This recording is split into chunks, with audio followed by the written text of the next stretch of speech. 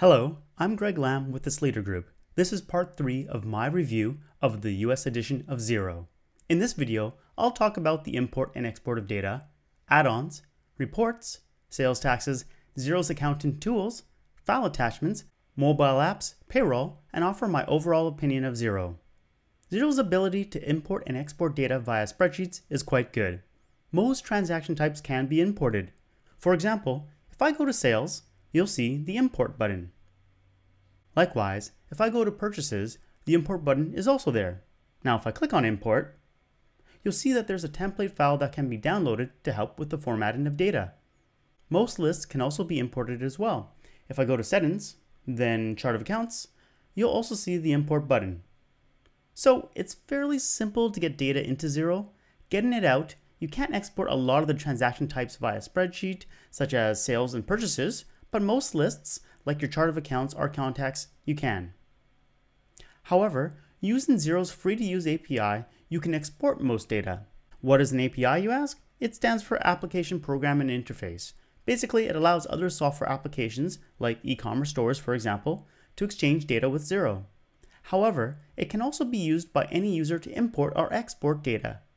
For example, if I go to Xero's API previewer, I can then go to Invoices and execute this get command, and I get a list of all the invoices. Of course, it's in an XML format, so not in a great format for humans to read, but it is an easy way to get your data out. I should note that now QuickBooks Online also has an API Explorer. So I can do the same type of operation in QBO by going to Invoice, then Query, and adding one. So in QBO, it's a little more complicated than just saying execute, because you also have to add an SQL query.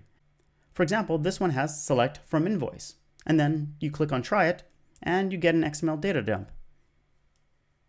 I found Xero's API a bit easier to use since their get and post commands, or in other words, viewing and creating invoices, worked without having to do anything extra in Xero's API Explorer. On the other hand, I had to read a bit of QuickBooks Online's documentation to figure out how to use their API, even though they also have an API Explorer. Of course, take my evaluation with a big grain of salt, as I haven't delved deeply into either API. Let's move on to reports. Xero is in the process of updating its reports as of May 2014, as you can see here. The new reporting style has been brought to aged payables, receivables, and expense claims first, but it's supposed to be rolled out to more reports in time. What this new reporting style brings is not only a new look, but an ability to further customize the reports by going to Report Settings. Once you set up your customizations, you can save the report as a template. I really like this, and I'm glad Xero is finally getting some better reporting functionality.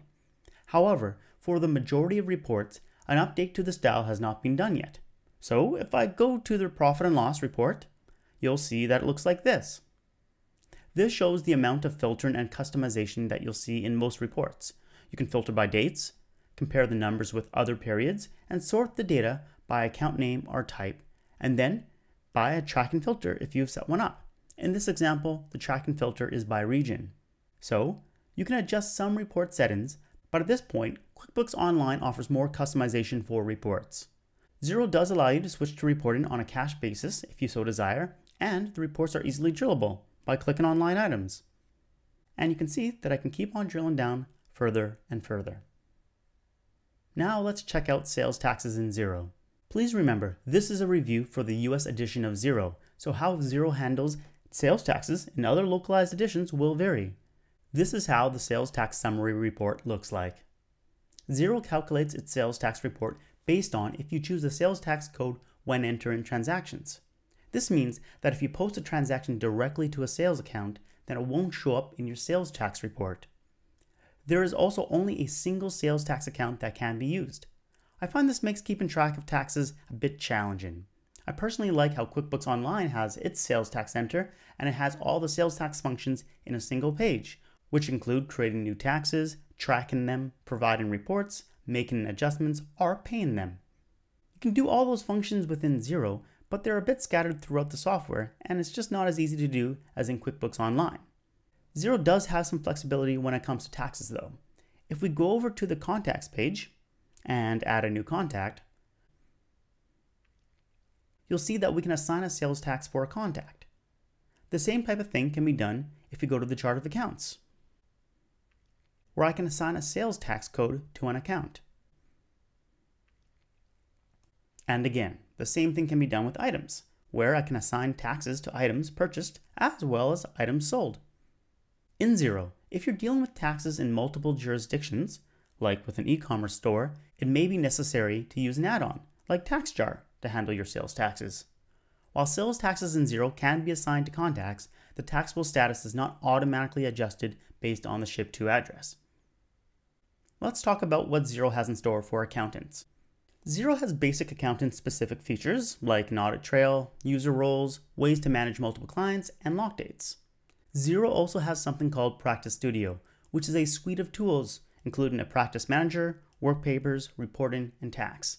Practice Manager was actually just launched in the United States in June 2014, and it's a tool for accountant practices to manage their projects. Work Papers, on the other hand, has not been launched in the US yet. It's a tool to aid in working with staff and client data. The takeaway is that Xero is working on providing tools to help accountants and their practices, but it's very much a work in progress rather than a completely finished and polished suite of tools. It does signal, though, that Xero is focusing on winning the hearts of not only the small business owners, but the accountants as well. I'm going to move on to file attachments now, and we'll start off by going to the Files page. This page is kind of where all your files can be accessed from. I'll explain the kind of in a bit. First off, there's an inbox. You can drag and drop files into it, like so. This works really well. Not all formats can be attached, but pretty much all the ones you'd want to use in an accounting setting, like PDFs, Excel files, and Word docs, are attachable. To look at an image file or a PDF, you can click on it, and there's a really nice viewer that'll pop up. You'll notice that it handles images a bit differently than PDFs though. For example, with images, you're able to rotate them. What I find handy about this viewer is that zooming in works quite well. And it's also easy to resize this window. So I can just, resize a little bit over here, then a bit over here, and I can even move it around. This is useful when you're trying to work off the documents when creating transactions. Once a file is in the inbox, you can attach it to the major types of transactions directly by clicking on Add New. However, if you go directly to various transactions and lists, files can be attached to most of them, whether it be a journal entry or a bank account. Now here's where I'm going to explain why I said the Files page is kind of where you access all your file attachments in Xero. You see, when a file is in your inbox and you attach it to a transaction, it'll disappear from your inbox. However, below the inbox, you'll see that there are other folders. If you put a document into a folder first and then attach it, it'll remain in the folder. So the inbox is for temporarily holding files, while the folders will cause the files to be accessible from the Files page permanently. Now, one of the cool things about files in Xero is that you can directly attach them to transactions while reconciling. So I'll go back to the dashboard and then reconcile this item. What I need to do now is add details. From here, I'm able to drag and drop a file in. I should note that directly attached files like this don't show up in the inbox or folders of the Files page. As nifty as attaching files while reconciling is though, I find it's a lot speedier to add the transaction first and then go to Account Transactions. I like this view because here I can see which transactions have attached files and which don't. If I need to quickly verify the receipt, I can click on the icon to pull up the viewer. And to add a file to a transaction, I can simply click on the transaction and then drag and drop a file in. Overall, I like how Files works in Xero and use it with my clients, but I still think a few tweaks, like showing all attached files from the Files page, can be done to improve files in Xero. Now on to mobile. Xero has mobile apps both for the Android and iOS platforms that amazingly lets you reconcile on the fly. It actually works quite well. However, something that is missing is the ability to add bills or spend money transactions using the mobile app. You can see here that there's an expense section, but this only adds expense claims, which is meant for employee reimbursements, not for business expenses paid from a business bank or credit card account. You can see that the mobile app has the ability to create invoices, but once paid, the invoices are no longer viewable. And then the only other section in the mobile app is the contact section. Overall, I find Xero's mobile app to be more limited in functionality than some of the other online accounting software out there, like QuickBooks Online, Zoho Books, and Cashew. I'm completely of the mind that a mobile app doesn't have to do everything that the web app can, but expense capture seems to me one of the things that a mobile app is suited for. I should mention, however, that you can actually capture receipts. You just can't enter in the transaction from the mobile app. Perhaps this is because Xero is trying to direct the workflow of processing expenses via the reconciliation page. Lastly, I'll quickly touch on payroll. Xero does have built-in payroll for certain states in the United States. To get the latest state coverage, I suggest going directly to Xero to see. However, the integrated payroll can't handle all payroll scenarios, so you may need to go with an add-on provider. Luckily, Xero does have a few payroll add-ons to choose from. In general, I think Xero has a lot of power and flexibility, but with it comes a bigger learning curve than with other online accounting software. I definitely recommend getting help setting up and using Xero if you're not familiar with bookkeeping, accounting, or accounting software. Once things are set up and you know where to go and what to do, I think it's fairly easy to use. And just remember, what I'm doing right now is not a set of training videos, but instead review videos, so I'm breezing by the features quite quickly. So my videos may be confusing to those who don't know about accounting software. If you're a beginner, Xero actually has a whole series of videos designed for beginners that shows how to use the software, which I'd recommend watching. If you've watched my other videos, you may have noticed that my Xero videos tend to be a bit longer.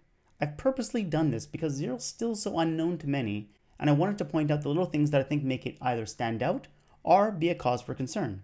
It's also because I think it's the most similar software to QuickBooks Online, and QuickBooks software as a whole is very popular. I definitely recommend using Xero, but I'd also recommend using other software as well, like QuickBooks Online, Zoho Books, Wave, and Cashew. It all really depends on your exact business needs. For a detailed analysis of Xero, please check out my ebook called Online Accounting Software, Finding the Right Match.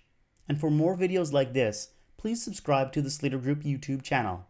I'm Greg Lamb with the Sleeter Group, and I'll catch you on the flip side.